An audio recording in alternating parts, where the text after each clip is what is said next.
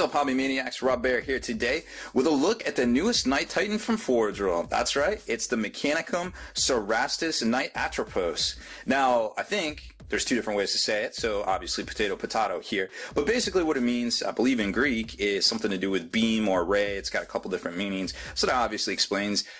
Basically, the Singularity Cannon does a beam effect that's pretty interesting, to say the very least. Also, something very interesting here is the way they're packaging their products now. It's very interesting. This thing comes in a box just like it's a normal G-Dub kit, and then once you open it on the inside, you know, you're talking, you got a whole bags of Forge Roll with some bubbles and things like that for making the trip across the ocean. You've also got this really exciting full color manual. I mean, you spend $250 on something, I feel like you should get a pretty good manual. They're designing all this stuff in computers now, so obviously it's pretty easy to render this down and actually do instructions and show folks how to get it all done and things like that. So before we take a closer look at everything, I definitely want to let you guys know about some stuff we got going on here.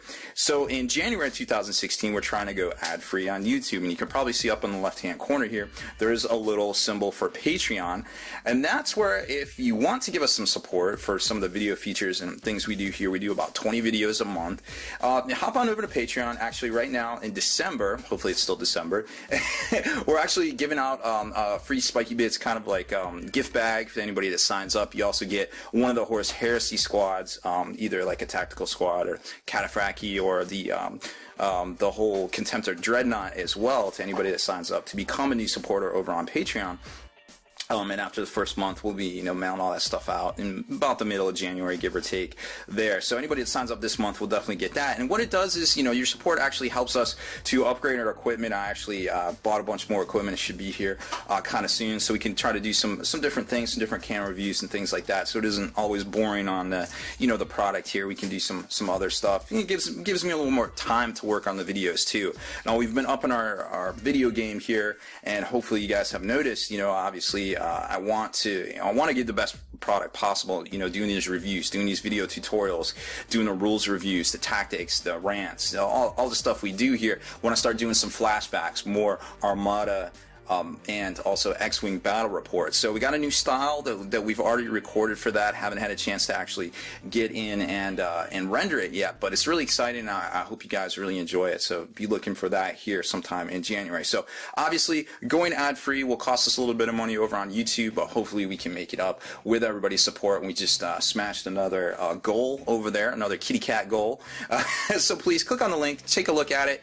Take the $1 challenge. It's very simple. All you got to do is just click on the button and check out all the info there. So back to the actual product in hand, the matter at hand, so to speak. This is a really cool Knight Titan. Now obviously this guy isn't gonna be able to go toe to toe with a Wraith Knight, kind of like the Lancer can. Lancer's definitely a solution to a lot of problems out there in 40k with his higher initiative and his great weapon skill, his ability to just basically smash into things and make them go away. But this guy isn't too bad either. Now he's got the Mechanicum, he's a Mechanicum Cerastus, so he's got that Styrex or sticks kind of styling up here on the upper carapace, but this is a Cerastus pattern, so it's bigger, it's going to stand taller, but also what's cool about it is that it has the additional rules. So it has the flare shielding. Now it has specific 40k rules, so definitely jump over to Forge World, check those out. It's a free download right now. But this thing's pretty cool too. Like, we've never seen anything like this. I mean, obviously we've seen it with things like the Warlord Titan instruction manual, which we got right here. Very similar, of course, right? But we hadn't seen it with a normal Titan, because you can check back on the on the video channel here. We have done a ton of these video unboxings for all of the Knights, all the Cerastus patterns, all the plastic ones, the two that have come out.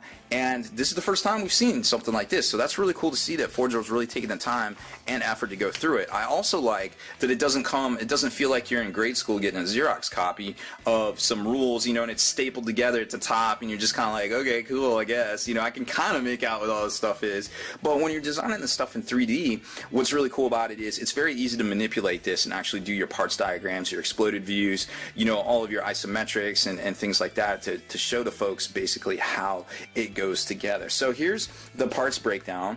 So you got all of your normal Cerastus parts, which are right in here. You got that different kind of the Mechanicum styling top here, the Mechanicum pads, and then you've got the new weapons right here, the Graviton Singularity Cannon, which is this big bad boy here, and then the cutter, the las cutter, which is this guy right here, and then some of the focusing beam parts here, which attach, and basically you can glue them on extended or retracted, and then all the rest of the parts here. Actually, I think this is a new piece here, a new chest plate, it looks like, with some different Mechanicum styling, but everything else appears to be roughly the same. These shoulders, actually, excuse me, these shin plates right here might actually be different. Looks like they have the Mechanicum cog kind of linear layout there, but everything else, besides all that stuff, and the head, looks to be very, very familiar if you've seen these unboxings in the past. Now, another thing I like to point out is always check these symbols here. These symbols are very important because sometimes you want to note things. You don't want to glue stuff down. They show you exactly where to glue the area as parts for assembly.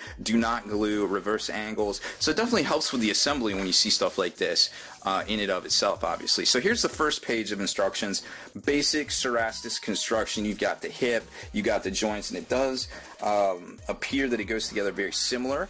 Then you've got the pistons here, and the pistons are really interesting because they actually pop in. The tolerances are so good, they pop in these parts right here, and they snap in. And what's cool about them is once you get your pose, once you attach the ankle joint, and then you can kind of angle it, right?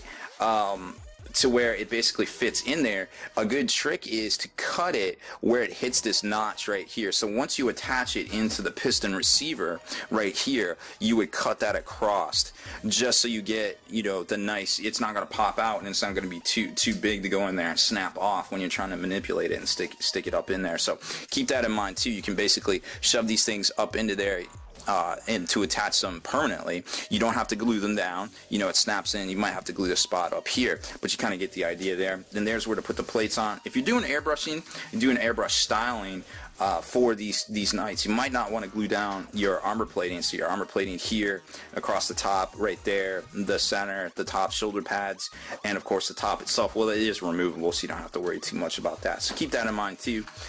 Then you got the cables right here. Now the cables, be careful when you're installing all of the legs and you're doing your I guess you're posing, that you don't get too crazy and you try to do like a crazy running stance, because these things will actually, you won't be able to stretch them out and make them actually still be able to attach. Now, that's very rare that happens, but if you heat them up using a heat gun, or if you use like some hot water, you could probably do it. And you know, so just keep that in mind so you don't screw that up and not have those wires attached there. So the second page of instructions gives you an idea of basically how the assembly goes together for the arms, the interior cockpit area, and torso. Very simple stuff here. Actually attaching on the armor plates for the shoulders here, the armor plate ring, and the exhaust, and then the rest of the plating there. The weapon assemblies looks to go together fairly decent, and then just a couple extra parts for the las cutter itself right there, and the quantum singularity cannon. And then you just basically assemble it all together. You pop the head right in there. You don't have to glue the head down either. It just pops in, so you can twist it and do a couple different things there, a couple different poses. You, of course, can either magnetize this at this joint right here, or you could glue it down and give it a little bit more dynamic pose. And then you've got the two different banners. You can put one here, and then you can use one as a kill banner. So that's the instructions. So let's take a closer look at the parts, which you'll notice. And kudos to Forge World for this better packaging, because I would be very, I definitely doubt it if anything came destroyed here. So you got these guys, and there's going to be a lot of familiar parts, like things like the ankle or the actual upper leg right there. And then you've got, of course, the new Cerastus Mechanicum shoulders. And then you got parts like this is the actual cockpit on the interior. More of the legs, they're basically symmetrical. And the other shoulder, and then here's parts of the actual cockpit itself. Now you have to, another thing to look for on these is when you're putting this together, this is the actual cockpit. This basically locks in. Well, once you take the screws off, that locks in. But right here across the top, you see those little fillets going across there? That's to help fill it. So you actually want to go in there and with your X-Acto knife and snap them off and make that all flush, so it's easier for the pieces to fit in there in the flooring. Otherwise you're going to have a hard time. It's going to not connect correctly, because remember, these things are designed on the computer, so they have very, very low tolerances there. Yeah, and this chest piece is definitely new. That thing is pretty dope. I like it already. It's got kind of that Iron Man kind of feel with a little cog in the middle there. And then here's the Singularity cannon. Very cool stuff. And then you attach the little, in those slots right there, you attach the little focusing reticules, I guess, so to speak. And then here's the joint for the, where you attach the legs. Here's the actual back of the Titan, or the top of the Titan. There's the las cutter bit. Now that thing is obviously ginormous. I mean, you're talking probably 7 inches or so, give or take. That's a pretty big gun. I mean, that's on par with how you can style the Lancer's gun itself there too. So there's those pieces, and then there's a bunch more small pieces here. I'm not going to pull all these out and show you all the pistons and things, but obviously you can tell, you know, I feel like from this view and these larger parts that you can tell that the styling is very good. They did the ankle pistons separately in a little baggie so you wouldn't lose those, which is kind of weird because there's that one. So maybe they noticed that that one came apart and then baggied it up on the factory floor there, which is kind of cool to see that they actually do QC, because a lot of times, you know, you see this stuff come out and you're just like, what the heck, why would they even send that to somebody?